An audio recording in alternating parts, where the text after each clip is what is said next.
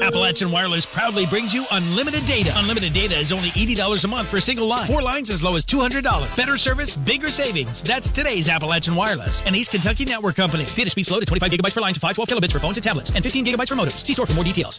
A Pike County man was indicted this week in an alleged dog napping attempt.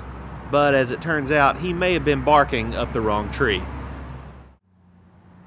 19-year-old Ted Lane of North Maynard Street near Justiceville in Pike County was indicted by a Pike grand jury on Wednesday. Pike Commonwealth's attorney Rick Bartley said Lane had been hired by a man to steal a dog the man believed belonged to him but was in the possession of someone else. Unfortunately for Lane, he made a serious mistake in location.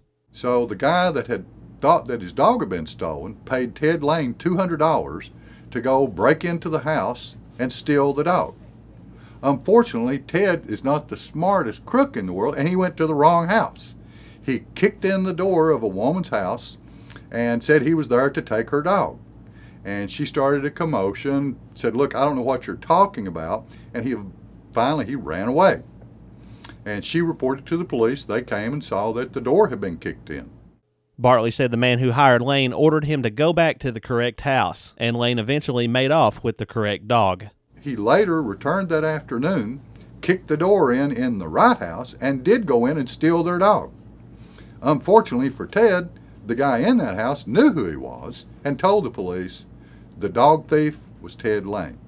Lane was eventually determined by Pikeville police to be a suspect in both break-ins, and as a result of the break-in at the incorrect residence, he was indicted for second-degree burglary. I would suggest if you're going to be a crook, maybe you might want to get a GPS or something to make sure you're breaking into the right house. Because otherwise you may end up like Ted, looking at 10 years in prison. Lane remains lodged in the Pike County Detention Center. Neither the resident of the incorrect house nor her dog were injured in the alleged burglary. What I told the grand jury, she was just an innocent victim. She didn't have a dog in this fight. In Pikeville, Chris Anderson, EKB News.